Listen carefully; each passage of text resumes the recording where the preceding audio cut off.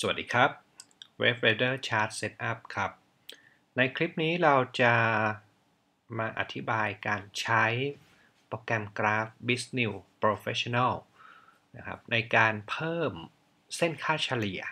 5 เส้นเข้าไปในโปรแกรมกราฟนะครับว่า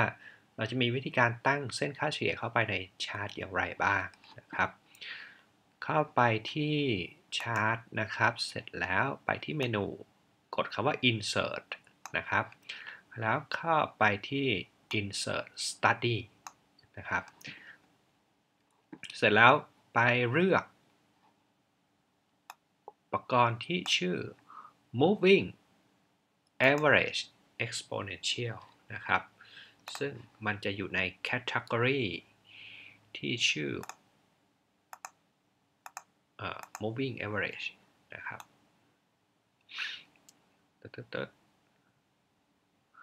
นะฮะ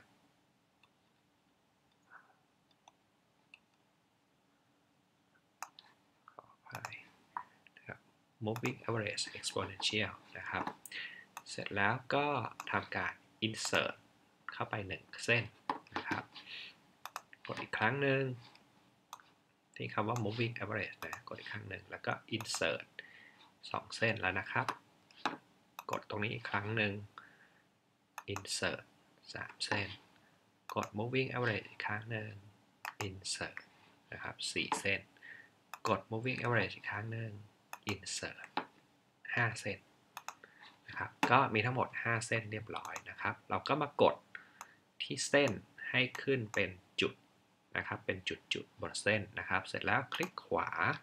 แล้วเลือก property นะครับ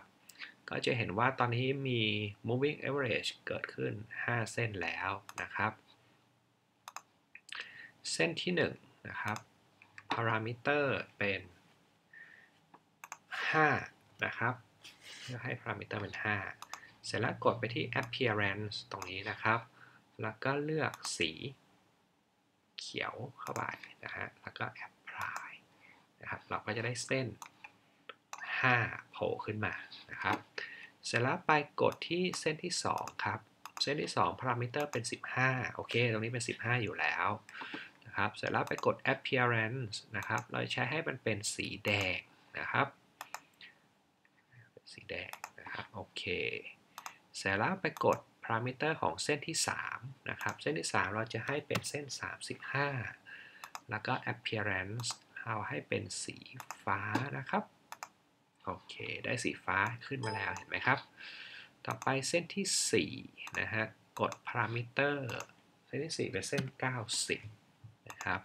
กด appearance เราให้เป็นสีชมพูในนี้ไม่มีสีชมพูนะครับให้กด others แล้วก็ไปเลือกสีชมพูนะฮะพลายเข้าไปสีชมพูมาแล้วนะครับต่อไปเส้นสุดท้ายกดที่233 appearance เส้นนี้ขอให้ใช้เป็นสีเทานะครับ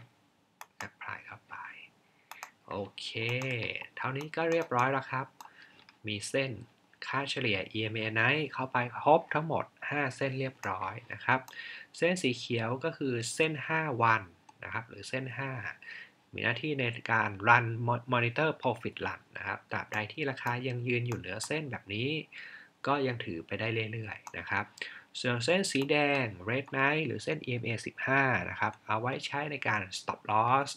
นะครับถ้าราคาหุ้นยังเป็น trending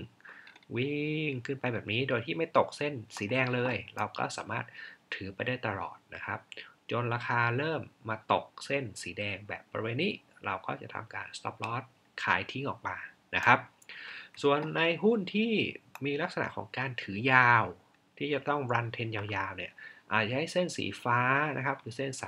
35มาช่วยในการประคองเทรนในระยะไกลก็ได้นะครับก็คือถ้ายังยืนเส้น35อยู่แบบนี้ไม่ตกเลยเนี่ยเราก็สามารถถือได้ยาวๆนะครับส่วนเส้น90นะครับสีชมพูอยู่ตรงนี้และเส้น233นะครับก็ใช้เป็นเส้นซัพพอร์ตในการประคองดูว่าตอนนี้หุ้นยังเป็นขาขึ้นหรือขาลงนะครับถ้าหุ้นเป็นขาขึ้นเส้น890แล้วเส้น233ก็จะอยู่ห่างๆข้างล่างแบบนี้ครับ แต่ถ้าหุ้นเป็นขาลง2เส้นนี้ก็จะไปอยู่ข้างบนนะครับซึ่งก็ได้อธิบายรายละเอียดไว้ในหนังสือโตขึ้นหุ้นเรียบร้อยแล้วนะครับสำหรับการเพิ่มเส้นค่า EMA เข้าไปตอนนี้ก็คงจบเท่านี้แล้วครับขอบคุณมากครับสวัสดีครับ